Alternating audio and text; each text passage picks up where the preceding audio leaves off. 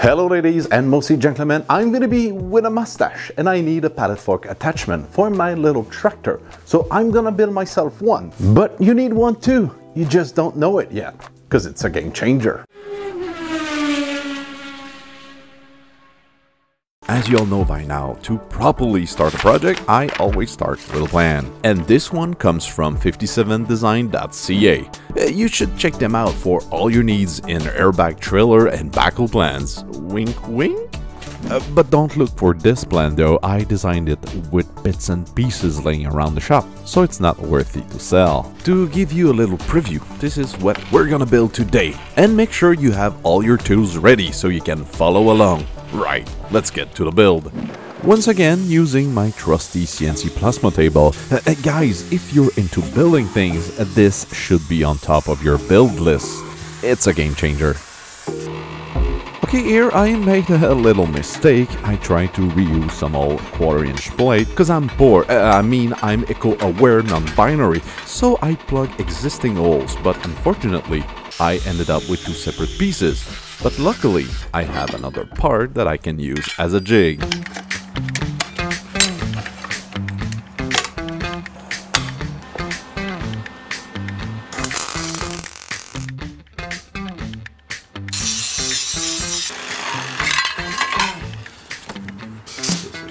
Right, apparently I can trust my trusty CNC plasma table, because when I tried to cut more parts, the plasma was not properly working, and after a while of looking for answers, it seems that the cap is cracked. Maybe it's hard to see on camera. So today you're gonna tackle your build list and start building your own CNC table. Remember to mount the plasma gun on a detachable head with a sensor to shut down the machine in case of a crash. Otherwise the gun cap will take a beating and it may crack, just like mine. After I change the cap, I resume parts production.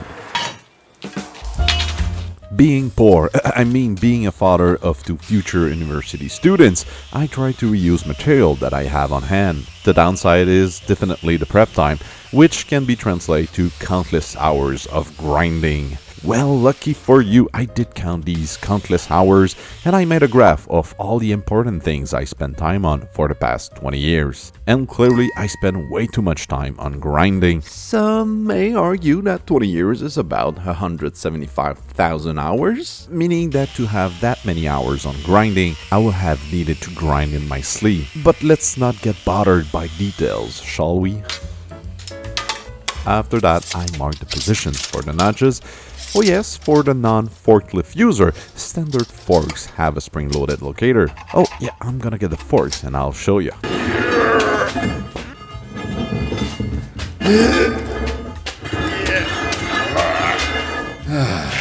So this is the locator that will slide into a notch to keep the fork in place. Oh, and by the way, if you want to make your own pallet fork attachment, I highly recommend buying a nose set from Craigslist or Marketplace. Don't even bother making your own set, because these are heat treated and they will flex under a heavy load when regular steel will bend. I paid mine 200 Canadian pesos, which is probably equivalent to $20 US and a shotgun?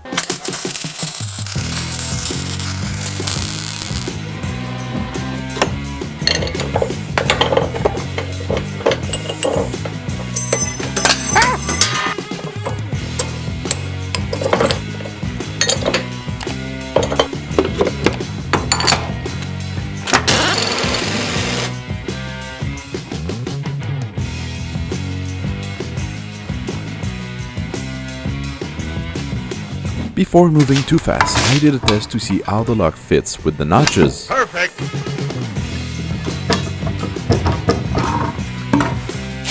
Knowing that everything fits, I made a gouge between the angle iron and the flat bar to fully weld the two together. I clean a bit the weld since this is the face that the forks will ride on, and I wanted it to be baby butt smooth-ish. With the two angle irons done, it was time to put everything together.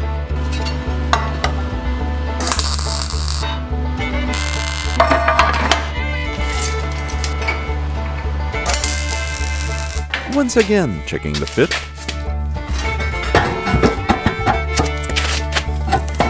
Right, in the past I built way smoother sliding mechanism than this one, but I think it's gonna be just fine until it's not. Tip number 435 when designing parts that will be laser or plasma cut: add locating notches. It's a game changer. Okay, this section I'm currently building is the one that will slide on my SSQA, which I made a video of a few weeks ago. You should check it out. Now time to see how it fits. Oh, another Viny's classic of I forgot to press the record button. And it fits! Oh yeah, first try.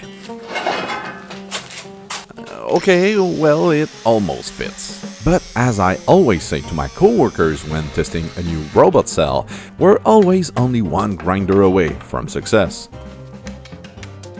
Time to finish the bottom part. You see this hole? Yeah, this is where the locking pin from the SSQA will lock in. By the way, have you seen my SSQA video I made a few months ago? You should check it out.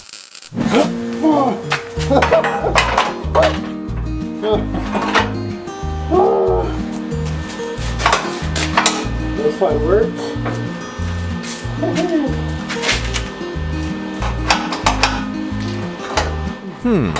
That side will need some fine-tuning.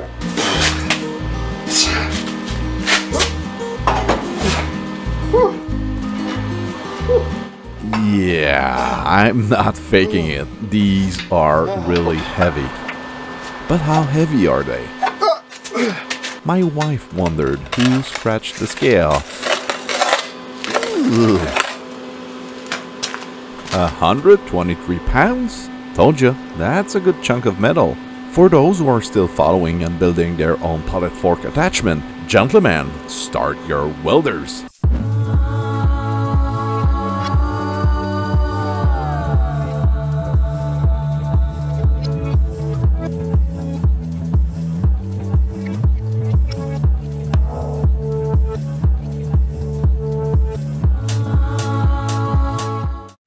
Okay, we're gonna take a short break from the Pallet Fork Attachment build. Otherwise, this video will only be 5 minutes long. So yeah guys, take 5 while I'm fixing my muffler, cause it's pretty loud. And the camera's mic is not picking how loud the muffler is, so I'll put my fingers in my ears to illustrate how loud it really is. See?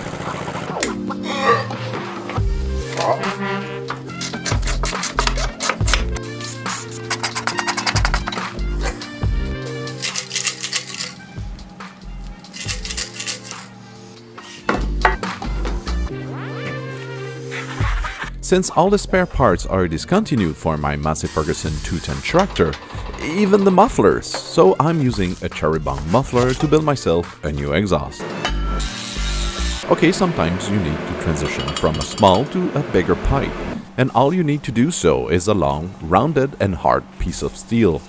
And yeah, also an hammer.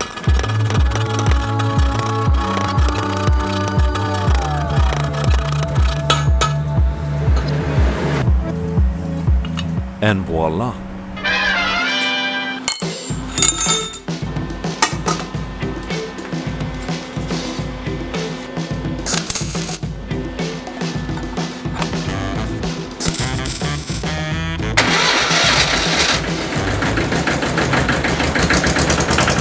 Okay, using a larger and longer muffler, I think I made it even louder. Maybe not louder, but, you know, with a deeper sound to it. What a fail. Oh, but...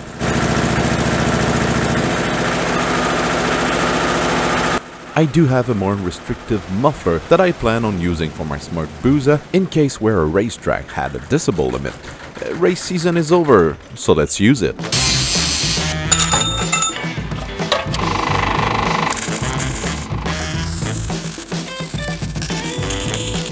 I broke a stud while unbolting the muffler. Fuck you. And this is a metric fine shred. This is as rare in my shop as my kids freely volunteering to do the dishes. But I dismantled a few motorcycles in the past. Maybe I'll get lucky.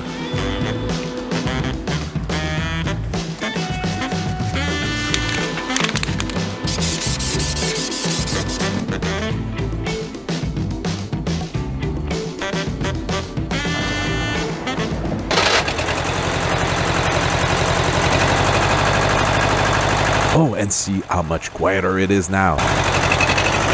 Wait. Okay, here is Viny from the future, and I worked a few hours with this exhaust setup, and it's shit.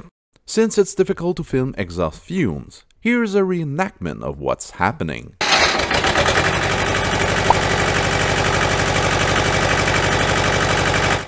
Comme on dit par chez nous, jamais 203.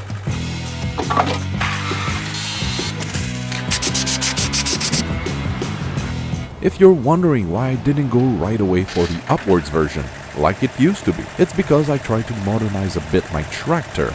New subcompact tractors have the exhaust under the machine and pointing downwards. We therefore no longer see mufflers sticking out the hood. I tried to copy that way of doing things, but because of the loader, I wasn't able to put the muffler low enough, and while driving, all the smoke went directly into my face.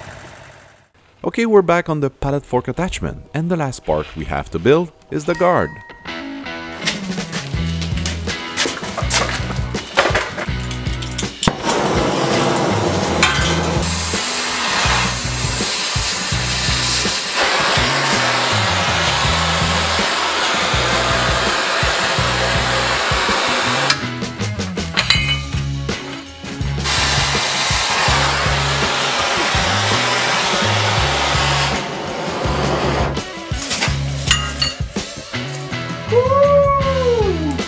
Oh yeah! Sometimes it pays more to be lucky than good. Right on it!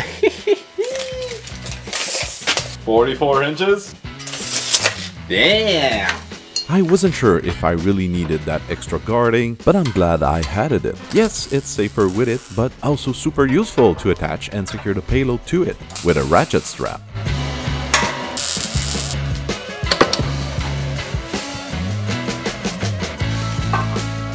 The next day,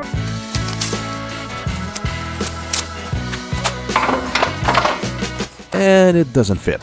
But what did I told you? We're only a grinder away from success. A bit of grease to help the sliding motion. You'll see it's gonna make all the difference in the world. I mean, it should slide easily. Oh, I know, I should bring the forks up. And at any moment now? Oh, I saw it move. That counts, right? That was easy. First try. I said it at the beginning, but the forks are a game changer because now I can think in pallet mode. And I mean by that I can put a lot of loose stuff on a pallet and now easily move it around. I'm talking about carport blocks and pipes, firewood, steel plates, and much more. But now I'm only missing two little things. The first one is power. I need more hydraulic pressure to be able to pick up heavier things. And the first thing I need to do is figure out which relief valve is releasing the oil pressure at only 1500 psi. And it's harder than it looks because at the moment I have 5 relief valves, 4 from 4 different spools and 1 from the tractor. And I think it's the one from the tractor that is causing the problem, but I just don't know where it is. That could be it. Seriously, Viny? Not again with the record button. The joy of making YouTube videos. Everything takes just a little bit more time.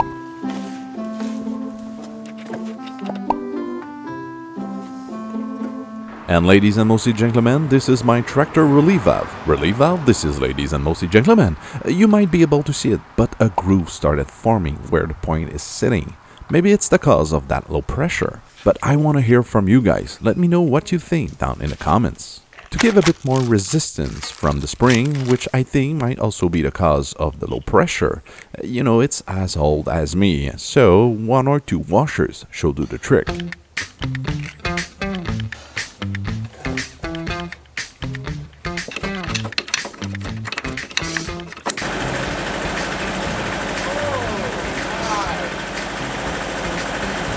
And there it is, 2000 psi. I know it's not much, because the newer tractors are running at higher psi, but I'll give a chance to that old hydraulic pump. I also checked all 4 spool valves to make sure they were all set at 2000 psi and not less. The second little thing I need to have is a visual gauge, something to tell me if the forks are level to pick up a pallet. And I'm gonna make that gauge from that bent ATV tie rod.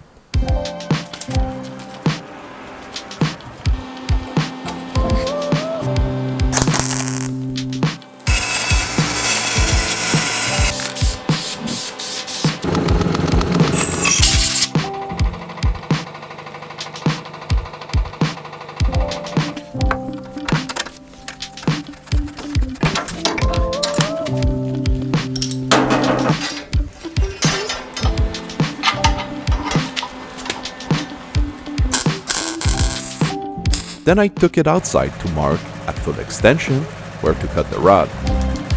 Oops, apparently I need to bend it back.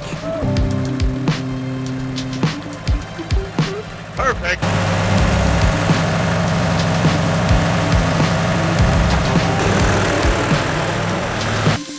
Then I cut the extra length of rod, leveled the forks, and had a visual marker.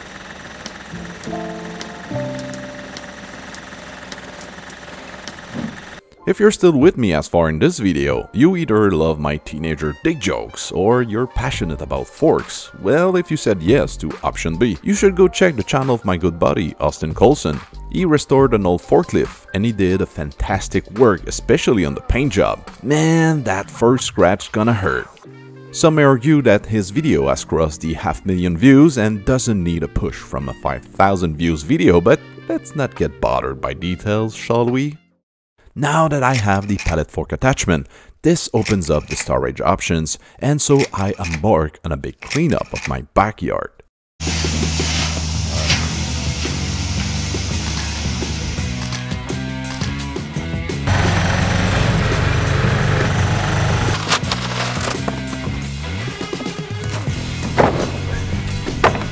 I picked up second-hand racking for a good price. I just needed to cut them to the right height.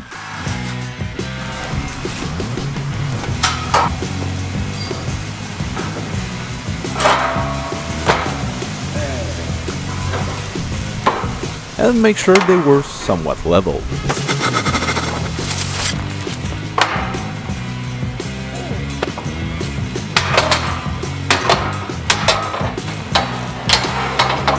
And now with this racking, I can store some of my older projects, like my vacuum farming machine. Boy, do I hate this thing. I can also store material for future projects, and even my mower. Yeah, it's the first time you're gonna hear it, but it's a game changer.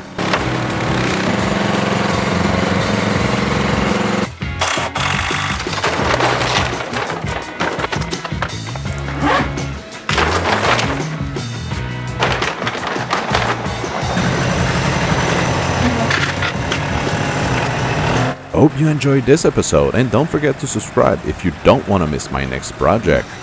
Here's a hint on what I'm currently working on.